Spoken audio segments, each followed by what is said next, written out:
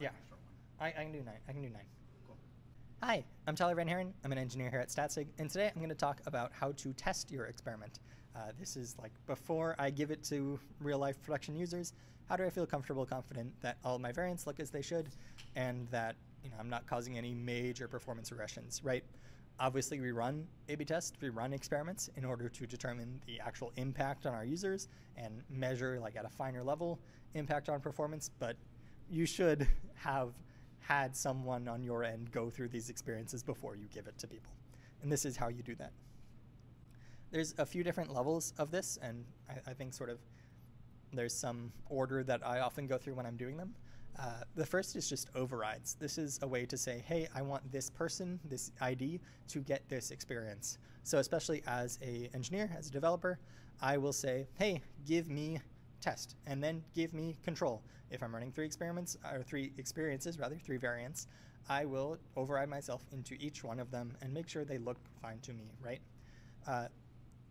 You can also even override a larger group of users. If I have some like dog fooding session I'm running, right? Just give everyone the test experience and make sure we're all validating that. The next is lower environments. If you have some like staging environment that a lot of people throughout your company use for internal dog fooding, you can turn on the experiment for just that environment without bringing it out into prod, so that people like actually just in their normal dog fooding get randomly assigned between control and test and experience your experiment live.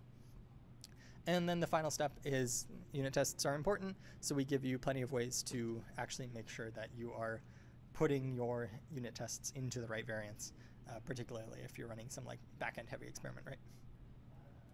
So overrides are the most direct, most straightforward way of saying, I want this person to get this experience.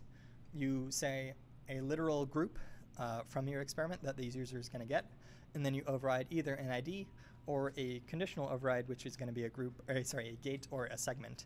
I think segments are really, really handy for this.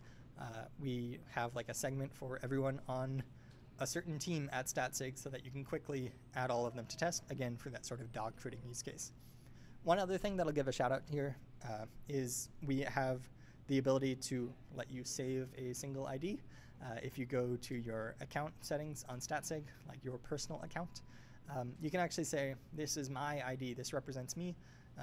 I want you to just let me override myself quickly into experiments. So it's a pretty nice quality of life, especially if you're just running like some logged in tests, right?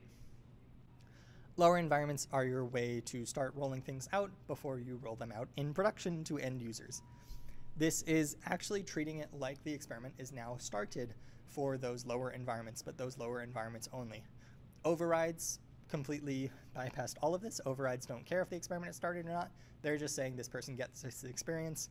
For the lower environments, we're saying, okay, pretend it started, but still let it go through the rest of that sort of flow chart of should you be in the experiment, what group should you get, etc.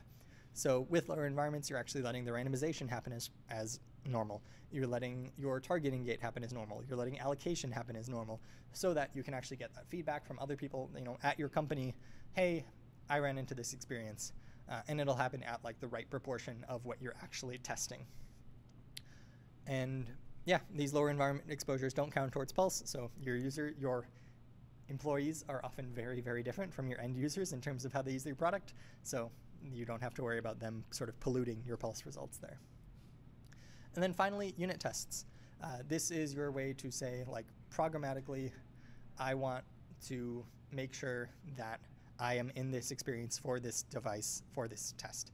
We store these into local storage on the device, so if you need to wipe them out after the fact, that's what remove all overrides is for, or just remove override.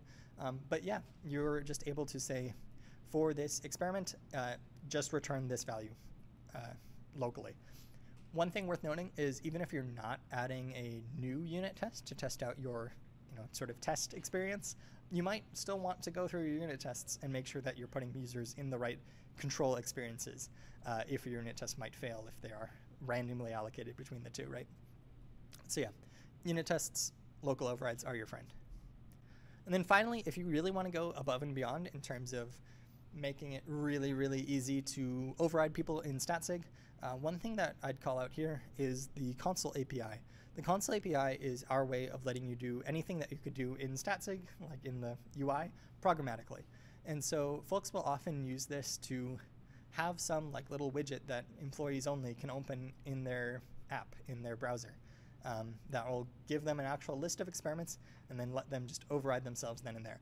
Especially in an app or like, front-end experiment, you will likely have all of that information, about what their user ID is right now, right then and there. So you can just add an override via your own UI via console API. Console API in general lets you sort of do anything you want programmatically yourself. Yeah, so hopefully with that, you feel very comfortable going through Statsig, making sure that you have tested out all of your experiences before you start giving out to prod users, and we can start turning on that experiment, pressing start and letting real data flow through. Thanks.